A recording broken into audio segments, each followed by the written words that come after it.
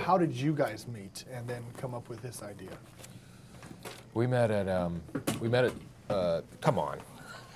God. Let's go again. I'm terribly sorry. Adam likes to do that, though. We'll start talking. Oh, Jesus. I'm sorry. He'll just throw things at me.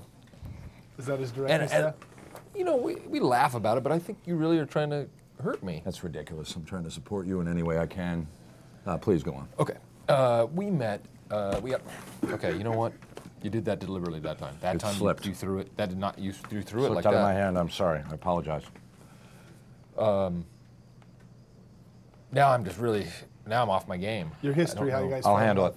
We both got hired at Saturday Night Live together, and yeah, that was it. We were both at Saturday Night Live together, and we both got hired exactly the same time, the same day actually. And I got hired as a writer, and he was like, "Could you move your hand, please?" Oh, I'm sorry. Yeah, it was right in my face when I was talking. And I was hired as a writer. He was hired for the cast, and we just started working together pretty soon.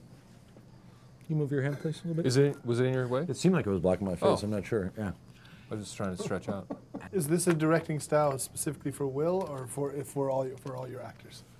Well, I think most of the actors. I think most of the actors. You know what? That's really rude. What? I'm exhaling. I'm trying. I have to breathe out. When I breathe in, you have to breathe out, right? You're making horrible sounds when you're exhaling. So. Oh, you really are. Yeah, Okay. yeah. All right.